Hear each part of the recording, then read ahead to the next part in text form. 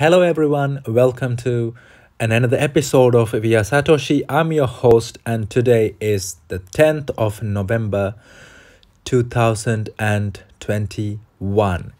So, everyone who's hodling Bitcoin, everyone who's hodling Ethereum and other cryptocurrencies, all congratulations, hitting all-time highs. And before we get into the video today, please subscribe to my channel and also like the videos and also share if you can, because I just want to remind you, soon as I'm hitting 100 subscribers, I'm giving away $100 worth of Bitcoin. Right, so what's going on? 10 days into the month and Bitcoin is hitting $70,000. So probably seems like in end of the 19 days, as I predicted in the past video, are we going to hit $100,000?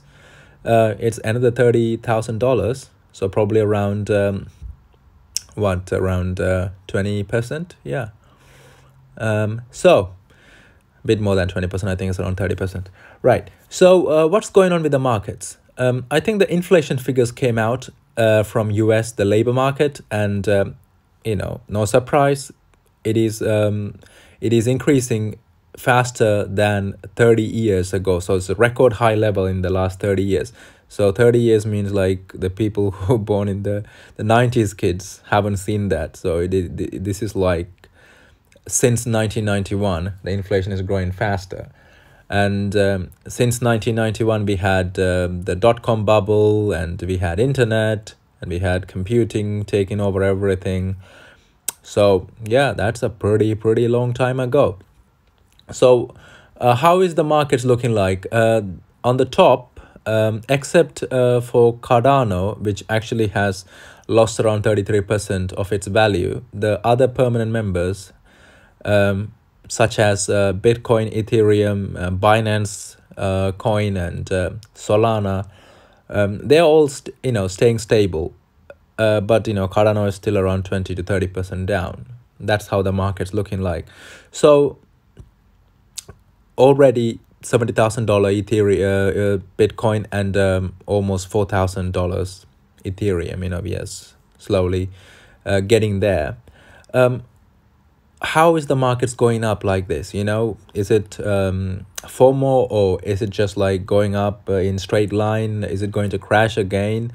But as always, this is not financial advice, but I just want to let you know, guys who are listening to my videos, this is not even proper up yet. This is not FOMO time yet, because if you see all the on-chain analysis, what it's showing is that the Google searches for Bitcoin popularity is not as high as it was when Bitcoin hits its peak in May, the last peak, $63,000.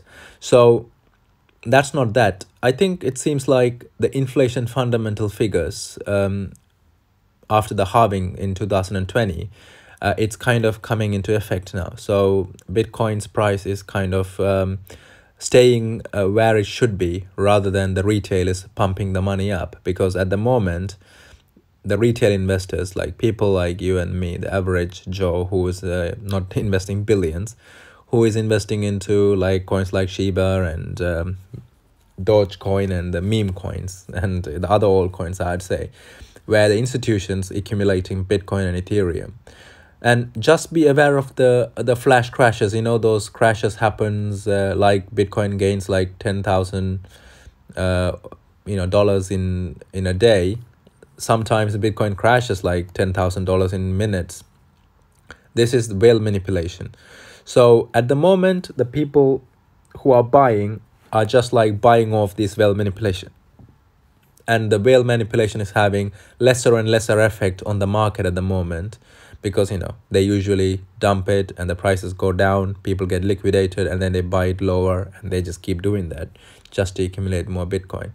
Just be aware of that. And also when you're doing limit orders, just be careful with where you're setting your limit orders, because sometimes the limit orders won't get filled, or you can actually set limit orders in certain places. So for example, if you wanted to buy Bitcoin at $60,000, and you think that it won't go to $60,000. Just set limit orders around $62,000, 61,000, 60,000. So that way it get filled when the price goes down. And you can also set below 60 as well. So if it goes down below that, you can fill that order as well. So this is the few tips from me today for investing. And again, this is not investment advice or financial advice, just my opinion. Good luck investing, and everyone who is hodling, congratulations again. And as always, please hit subscribe and also like my videos and leave your comments below. And until I'll meet you in the next video, have a lovely time, and please don't fall for scams. Bye bye.